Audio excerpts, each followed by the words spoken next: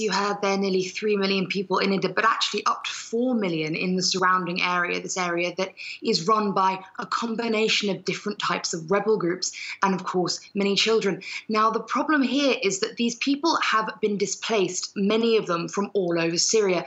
Many areas in Syria have reduced in population during this civil war. Idlib is the only one that has doubled.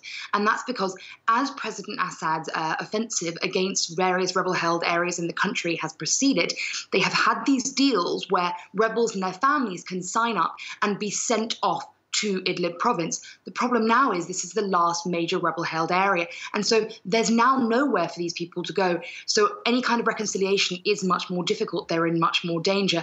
They're right up against the Turkish border. The Turkish border has been closed for years, and the Turkish government showing no signs of being willing to open it. The conditions there are very difficult.